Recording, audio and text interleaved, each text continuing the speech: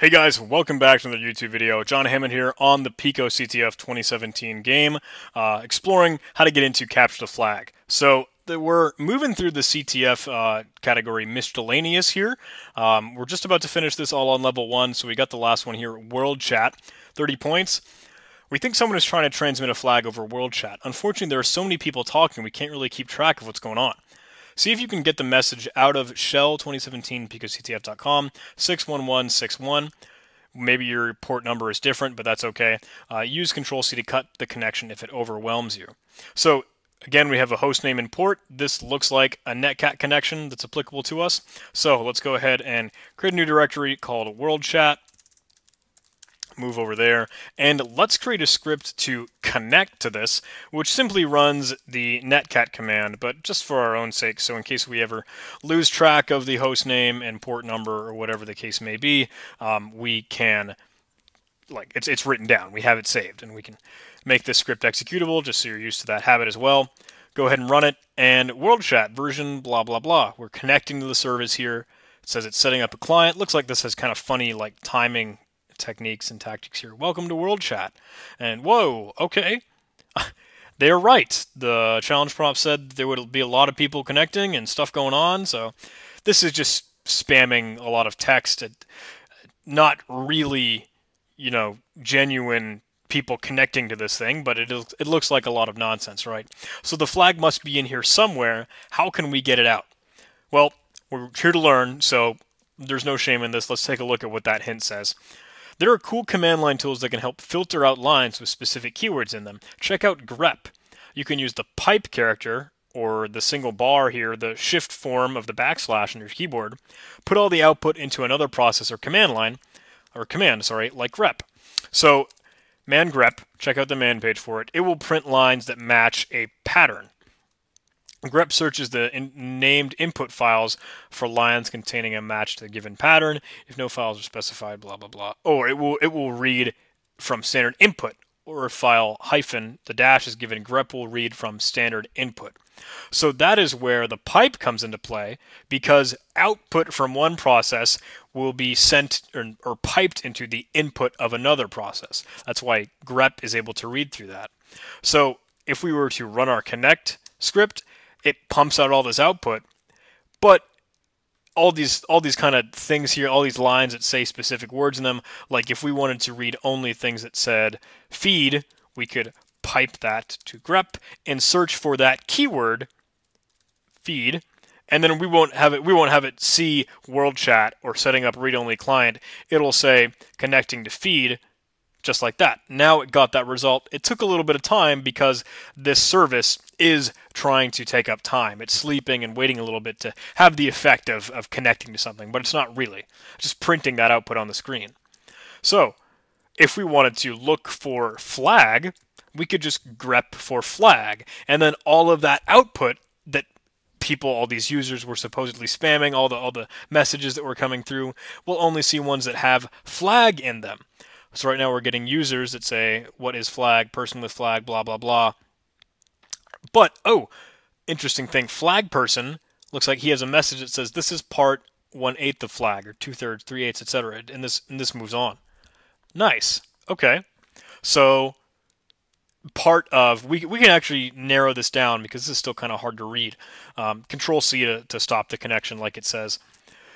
If you wanted to grep for get these results, but obviously they're still on standard output, so we could pipe again, grep into finding a word or finding a phrase like this is part, and then we'll only get the results that where flag person is trying to say this is part 1/8 of flag or 2/8 flag, etc., etc. And this will eventually get all the results as they come through that WorldChat connection. Hopefully they'll start to come through the wire soon, because again, grep will only display the lines that match those. My spaces may not have worked, so that's alright. Let's just use part, use the word part.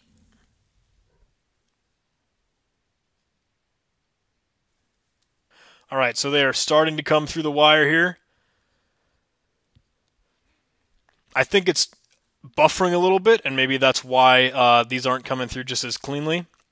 But we can do our own like intelligent things here, right? We can know, okay, this is part whatever. You could just change your original pattern to search for is this is part, and then you won't have to do 2 greps here. So we've got all of these. Let's take note of them in nano, but before I do that, I want to see if we can just say this is part, and then if they'll come any faster than that. Okay, got 1 result, 2 results. It looks like they're coming a little bit cleaner than how it was before. That works just fine for us, but whatever. We got the data that we needed. So let's put this in flag.txt, and we can work with it if we really want to. It kind of sucks to go through all this, so let's actually just put this in here, and then let's do some command line magic to explore more of that piping potential for us. What we can actually do is cat out flag.txt, and we can try and pipe that into another command called cut. And if you check out here, cut will remove sections from each line of either a file or a standard input, like it says, with no file supplied, or if you're supplying the dash, it'll read from standard input. So you can specify a delimiter or a field that you really want from this. And in this case, what we want, the data that we need, is at the very, very end of each of the line. Maybe this is kind of a specific case, but maybe we won't always have the same number of words or spaces or things we can use to delimit out of this. So let's do something interesting where we can actually reverse each line.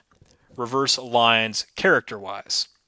Okay, so if I actually had flag.txt pipe that into reverse, now it looks like it's all reversed here. Interesting. That means we can cut with the delimiter of a space character and get the first field, attack F1 to get the first field. Now we have just that part, but we've got to reverse it back to its original form. Rev, right? Okay, brought it back to no longer being backwards, but just the original form.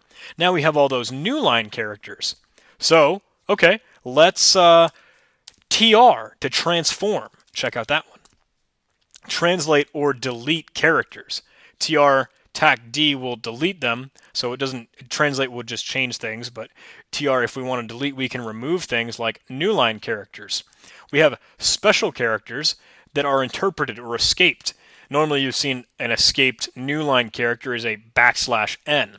So we can delete all those new line characters by pipe that into a new command, keep building, keep like bringing the standard output of one program to the standard input of another program, TR TAC D to delete new line characters. And now we have a flag. Let's redirect that to, actually, if you redirect the output of one file to the same file, it may overwrite it, and I want you to be very careful of that. So if I try and cat flag.txt now, see, now there's nothing in it because it wasn't able to handle that. Since I tried to read from cat flag.txt, flag.txt is the file I wanted, tried to redirect it back into flag.txt. Sorry, that was a bad tongue twister there. That didn't work for us, right? So be very careful of that. Use a separate file or like new flag.txt or whatever. Let's paste it in, and we can use that solution if we wanted to take note of it, but I don't think we can really write a feasible get flag script with that just easily, other than waiting until we had 8 out of 8 parts, but then it wouldn't know to stop the receiving them afterwards. So let's move WorldChat to complete. Since we have the flag saved, that's all right with me. Let's go ahead and submit it. And we're done. Cool, we're up 30 points. Well, I hope you guys learned a lot in that video. I think that piping is one of the most powerful things that we can do in the Linux command line. I think it's awesome that we've got the Linux command line up and running, because that's going to give us so much more power to do these capture the flag scenes. And finding these commands to do interesting tricks like that, to reverse lines or cut them up, grep and sort through them, transform, delete characters, etc. That is what's going to make you the console cowboy and actually be able to carve through a lot of data. So thank you guys for watching. Really hope you enjoyed this. I want to give a shout out to my supporters here. Everyone that thank you for giving me some love on Patreon. $1 a month will give you this extra shout out at the end of every video. $5 or more a month will give you early access to my content. If you're willing to like this video, if you did like it, maybe leave me a comment, perhaps subscribe. And if you really want to support me, check me out on Patreon. Thanks again.